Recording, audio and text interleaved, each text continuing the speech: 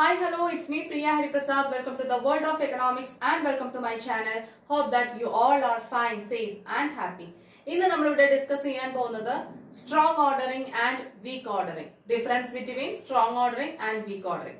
Okay, then maximum try to watch it and try to share with your friends. Okay, then come let's learn together. Let's begin the class. We will discuss strong ordering and weak ordering. Okay, we already studied indifference curve analysis and revealed preference theory. Actually, strong ordering is related to revealed preference theory. Strong ordering is related to revealed preference theory. Karanam, revealed preference theory is based on strong ordering. Revealed preference theory is based on strong ordering hypothesis. Karanam, revealed preference theory is theory playlist okay. Consumer various alternative combinations one combination select as superior. Consumer one combination of commodity superior item select and he strongly rejects all other alternatives or all other combinations as inferior.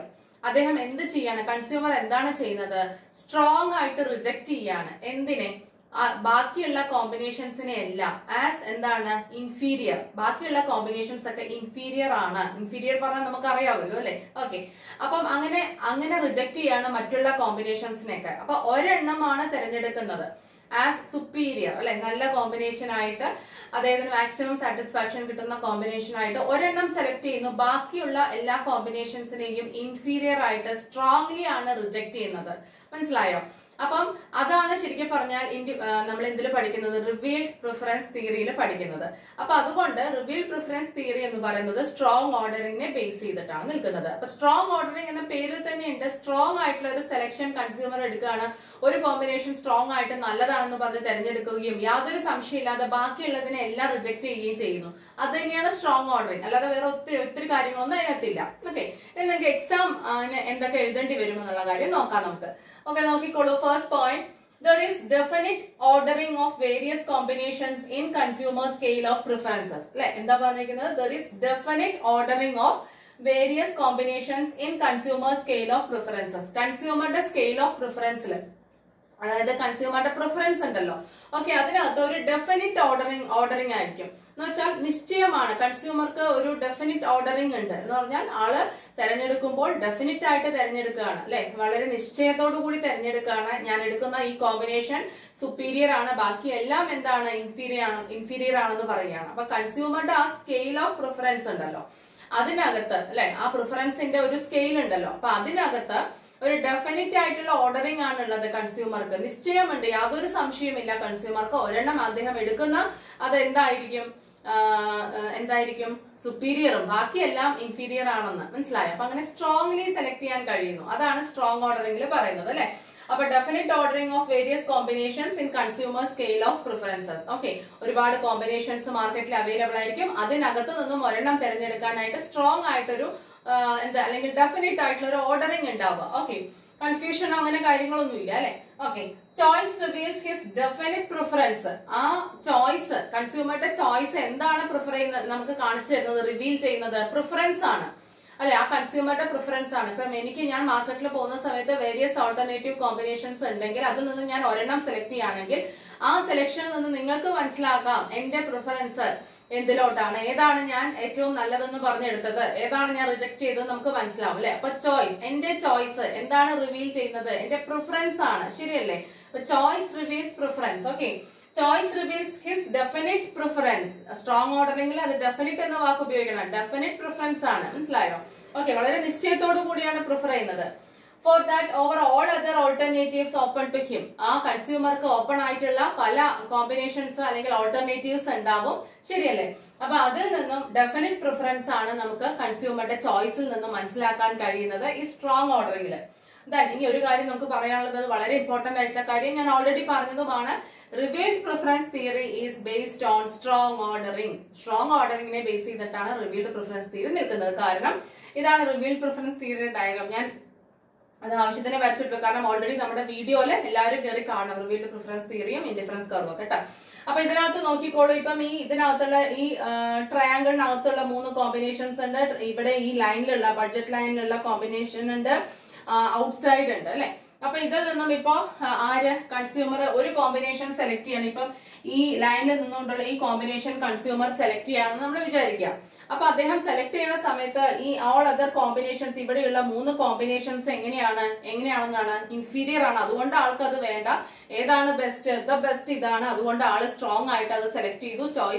അദ്ദേഹത്തിന്റെ choice അങ്ങോട്ടാണ് പോയിരിക്കുന്നത്. അപ്പൊ നമുക്ക് preference മനസ്സിലായി, ശരിയല്ലേ? Okay, അപ്പം അതിനെ base ചെയ്തുകൊണ്ട് നിൽക്കുന്ന തിയറിയാണ് റിവീൽഡ് പ്രിഫറൻസ് തിയറി. ഇനി ഔട്ട്സൈഡിലുള്ള കോമ്പിനേഷൻ കൺസ്യൂമർക്ക് അത് പർച്ചേസ് ചെയ്യാൻ കഴിയില്ല. കാരണം ഇൻകം ലൈൻ ഉണ്ടല്ലോ, ഇതാണ് ഇപ്പൊ ഇൻകം കൺസംഷൻ ലൈൻ ഇവിടെ കിടക്കുന്നത് അല്ലെ. ആളുടെ ബഡ്ജറ്റിന് അപ്പുറത്തേക്ക്, അതായത് ലിമിറ്റഡ് ഇൻകം ആണ് നമ്മൾ എപ്പോഴും അസ്യൂം ചെയ്യുന്നത് കൺസ്യൂമർക്ക്. അപ്പൊ അതിനപ്പുറത്തേക്ക് പോകാനായിട്ട് കൺസ്യൂമർക്ക് കഴിയൂല. ഓക്കെ, ഇത് റിവീൽഡ് പ്രിഫറൻസ് തിയറി നന്നായിട്ടൊന്ന് കാണണം കേട്ടോ. ഓക്കെ, അപ്പം സ്ട്രോങ് ഓർഡറിംഗ് മനസ്സിലായിട്ടുണ്ടല്ലോ. സ്ട്രോങ് ആയിട്ട് ഒരു കോമ്പിനേഷൻ സെലക്ട് ചെയ്യുക, ബാക്കിയുള്ളതിനെ വളരെ സ്ട്രോങ് ആയിട്ട് തന്നെ റിജക്ട് ചെയ്യുക, അത്രേ ഉള്ളൂ സ്ട്രോങ് ഓർഡറിംഗ്. ഓക്കെ, ഇനി നോക്കിക്കോളൂ വീക്ക് ഓർഡറിംഗ്. അതിന്റെ ജസ്റ്റ് ഓപ്പോസിറ്റ് ആയിരിക്കും അല്ലെ. ആ സെലക്ഷൻ അത്രയ്ക്ക് സ്ട്രോങ് ആയിരിക്കില്ല, ഒരു അങ്ങോട്ടും ഇങ്ങോട്ടും മാറാനുള്ള ടെൻഡൻസി അങ്ങനെ. ഓക്കെ, അതാണ് നോക്കിക്കോളൂ എന്താണ്.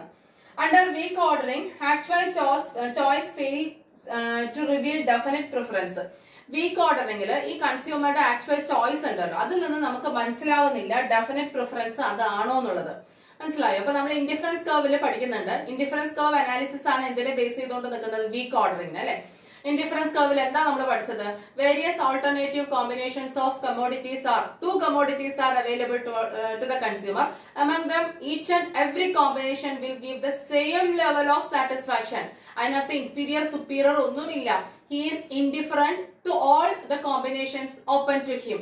എല്ലാ കോമ്പിനേഷൻസിൽ നിന്നും ആള് ഇൻഡിഫറന്റ് ആണ്, വ്യത്യാസമില്ല ആൾക്ക്. മനസ്സിലായോ? എന്ന് വെച്ചാൽ ഏത് സെലക്ട് ചെയ്താലും സാറ്റിസ്ഫാക്ഷൻ സെയിം ആണ്. അപ്പൊ ഇവിടെ ആള് ഒരെണ്ണം സെലക്ട് ചെയ്യുന്ന സമയത്ത് മറ്റേതൊന്നും എന്താവുന്നില്ല, ഇൻഫീരിയർ ആവുന്നില്ല. മനസ്സിലായോ? കാരണം എല്ലാറ്റിൽ നിന്നും സെയിം ലെവൽ ഓഫ് സാറ്റിസ്ഫാക്ഷൻ കിട്ടുന്നു. അപ്പൊ ഒരു കോമ്പിനേഷൻ സെലക്ട് ചെയ്തു പറഞ്ഞാൽ ഒരിക്കലും ആ ഒരു ഡെഫിനിറ്റ് പ്രിഫറൻസ് ആണെന്ന് നമുക്ക് പറയാൻ കഴിയില്ല. അയാൾക്ക് ഇതാണ് ഏറ്റവും ബെസ്റ്റ് എന്ന് ഒരിക്കലും പറയാൻ കഴിയുന്നില്ല. നമ്മളോട് അസ്യൂം ചെയ്യുന്നത് എല്ലാ കോമ്പിനേഷൻസിൽ നിന്നും എന്താ കിട്ടുന്നത്? സെയിം ലെവൽ ഓഫ് സാറ്റിസ്ഫാക്ഷൻ ആണ് കിട്ടാനുള്ള സാധ്യത എന്നാണ് പറയുന്നത്. ശരിയാണോ? ഓക്കെ, അതുകൊണ്ട് അണ്ടർ വീക്ക് ഓർഡറിംഗ്, ഈ week ഓർഡറിംഗില് actual choice fails to reveal definite preference. ഒരു കൺസ്യൂമറുടെ ഡെഫിനിറ്റ് ആയിട്ടുള്ള പ്രിഫറൻസിനെ റിവീൽ ചെയ്യാൻ കഴിയുന്നില്ല വീക്ക് ഓർഡറിംഗില്. കാരണം ആള് ചിലപ്പം എന്തെങ്കിലും റീസൺ കൊണ്ട് ഒരു കോമ്പിനേഷൻ എടുത്തു എന്നേ ഉള്ളൂ, അതുകൊണ്ട് മറ്റേതിനെല്ലാം റിജക്ട് ചെയ്തു എന്നോ അതല്ലെങ്കിൽ മറ്റേതെല്ലാം ഇൻഫീരിയർ ആണെന്നോ ഇയാൾ എടുത്തത് സുപ്പീരിയർ ആണെന്നോ ഒന്നും നമുക്ക് ഉറപ്പിച്ച് പറയാനായിട്ട് കഴിയുന്നില്ല. അതാണ് വീക്ക് ഓർഡറിംഗ് എന്ന് പറയുന്നത്. മനസ്സിലായോ? Okay, then the consumer chooses a combination and rejects others open to him. Then the rejected combination need not be എന്ന് പറയുന്നത് need not be inferior to the chosen combination. ഒരിക്കലും ഈ കൺസ്യൂമർക്ക് ഒരുപാട് കോമ്പിനേഷൻ ഉണ്ടാവും, അതിൽ നിന്നും ഒരെണ്ണം സെലക്ട് ചെയ്യും. പക്ഷെ ഒരിക്കലും നമുക്ക് പറയാൻ കഴിയില്ല അതായത് നമ്മൾ റിജക്ട് ചെയ്തിട്ടുള്ള കോമ്പിനേഷൻ എല്ലാം ഇൻഫീരിയർ ആണ്. സെലക്ട് ചെയ്ത കോമ്പിനേഷനെ വെച്ച് നോക്കുമ്പോൾ അതിന് ഇൻഫീരിയർ ആണ്, ഇൻഫീരിയർ ടു സെലക്ടഡ് കോമ്പിനേഷൻ അല്ലെ. നമ്മൾ സെലക്ട് ചെയ്തതിനേക്കാളും ഇൻഫീരിയർ ആണ് മറ്റേതൊന്നും പറയാൻ കഴിയില്ല. കാരണം എല്ലാ കോമ്പിനേഷനും സെയിം ലെവൽ ഓഫ് സാറ്റിസ്ഫാക്ഷൻ ആണ് നമ്മൾ ഓൾറെഡി പറഞ്ഞു കഴിഞ്ഞു. അപ്പൊ അതിൽ നിന്നും ഏതെങ്കിലും ഒരെണ്ണം എടുക്കുന്നു എന്ന് പറയുമ്പോൾ ഒരു കോമ്പിനേഷനെ ആൾക്ക് സെലക്ട് ചെയ്യാൻ കഴിയില്ല, അതുകൊണ്ട് ഒരെണ്ണം എടുക്കുന്നു എന്നേ ഉള്ളൂ. ഒരിക്കലും ഡെഫിനിറ്റ് പ്രിഫറൻസ് ആണെന്ന് പറയാൻ കഴിയില്ല. നമ്മൾ അത് സെലക്ട് ചെയ്യുമ്പോൾ ഇപ്പൊ കൺസ്യൂമർക്ക് ഇപ്പം എനിക്ക് ഒരു 4-5 കോമ്പിനേഷൻ ഉണ്ട്, അതിൽ നിന്ന് ഞാൻ ഒരെണ്ണം സെലക്ട് ചെയ്യണം. ABCD 4 കോമ്പിനേഷൻ ഉണ്ട്, ഞാൻ D എന്ന് പറയുന്ന കോമ്പിനേഷൻ സെലക്ട് ചെയ്യാമെന്ന് വിചാരിക്കുക. അങ്ങനെ വിചാരിക്കുമ്പോൾ ഒരിക്കലും എന്റെ ഈ ചോയ്സ് റിവീൽ ചെയ്യുന്നില്ല എന്റെ ഡെഫിനിറ്റ് പ്രിഫറൻസ് അതാണെന്ന്. ചിലപ്പോൾ ഞാൻ നെക്സ്റ്റ് ടൈം വേണമെങ്കിൽ എന്ത് ചെയ്യാം? Cയിലോ Dയിലോട്ടോ പോകും. മനസ്സിലായോ? കാരണം ഇവിടെ എല്ലാ കോമ്പിനേഷനിൽ നിന്നും സെയിം ലെവൽ ഓഫ് സാറ്റിസ്ഫാക്ഷൻ ആണ് കിട്ടുന്നത്. മനസ്സിലായല്ലോ? അപ്പൊ ഏതും ഇൻഫീരിയറോ ഏതും സുപ്പീരിയറോ അല്ല, അങ്ങനെ ഒരു ചാൻസ് ഇതിനകത്ത് ഇല്ല. മനസ്സിലാവുണ്ടോ? ഓക്കെ, അപ്പം കൺസ്യൂമർ ചൂസ് ചെയ്യുന്നത് ഒരു കോമ്പിനേഷൻ ആയിരിക്കും and rejects others open to him. അയാൾക്ക് ഉള്ള ഓപ്പൺ ആയിട്ടുള്ള കോമ്പിനേഷനെ ബാക്കിയുള്ളതിനെ റിജക്ട് ചെയ്യുന്നു. എന്നിട്ട് then the rejected combination need not be, അതൊരിക്കലും എന്താവണമെന്നില്ല, ഈ നമ്മൾ റിജക്ട് ചെയ്തതെല്ലാം ഇൻഫീരിയർ ആവണമെന്നില്ല. ചിലപ്പം മോർ ഓർ ലെസ് സെയിം ആയിരിക്കും. നമ്മൾ സെലക്ട് ചെയ്തതും അതും എല്ലാം മോർ ഓർ ലെസ് എന്തായിരിക്കും? സെയിം ആയിരിക്കും. പക്ഷെ മനസ്സിലായോ? അപ്പം അതിൽ നിന്നും നമുക്കൊരു ഡെഫിനറ്റ് പ്രിഫറൻസ് ഒരിക്കലും മനസ്സിലാക്കാൻ കഴിയില്ല. ആ ഓർഡറിംഗിനെയാണ് വീക്ക് ഓർഡറിംഗ് എന്ന് പറയുന്നത്. കൺസ്യൂമർ ഇൻഡിഫറന്റ് ആണ് എല്ലാ കോമ്പിനേഷനിൽ നിന്നും. എന്ന് വെച്ചാൽ ഉദാസീനനാണെന്നൊക്കെ മലയാളത്തിൽ പറയില്ല. ഒരു വ്യത്യാസവും വരുന്നില്ല. ഏത് കോമ്പിനേഷൻ എടുത്താലും ആളുടെ സാറ്റിസ്ഫാക്ഷന് ചേഞ്ച് വരുന്നില്ല. Okay, there is no change in the level of satisfaction. Okay, ഇനി നോക്കിക്കോളൂ, കൺസ്യൂമർ ഈസ് ഇൻഡിഫറന്റ്. ഇവിടെ സ്ട്രോങ് വീക്ക് ഓർഡറിംഗില് കൺസ്യൂമർ എങ്ങനെയാണ്? ഇൻഡിഫറന്റ് ആണ്. Then indifference curve analysis is based on weak ordering. Point. Make not the point. Okay, keep it in your mind. അപ്പോൾ എന്താ പറയുന്നത്? Indifference curve analysis week ഓർഡറിംഗിനെ base ചെയ്തുകൊണ്ടാണ് നിൽക്കുന്നത്. അതുകൊണ്ടല്ലേ അവിടെ കൺസ്യൂമർ ഇൻഡിഫറന്റ് ആണ്, എല്ലാ കോമ്പിനേഷനും സെയിം ആണ്, ഒന്നും ഇൻഫീരിയറോ സുപ്പീരിയറോ അങ്ങനെയൊന്നും ഇല്ല എന്ന് പറയുന്നത്. മനസ്സിലായല്ലോ? ഓക്കെ, അപ്പൊ ഇതാണ് സ്ട്രോങ് ഓർഡറിംഗും വീക്ക് ഓർഡറിംഗും. വൃത്തിയായിട്ട് പഠിക്കുക, ഓരോ പോയിന്റ്സും ഓർമ്മ വയ്ക്കുക, വളരെ യൂസ്ഫുൾ ആയിരിക്കും. ഓക്കെ.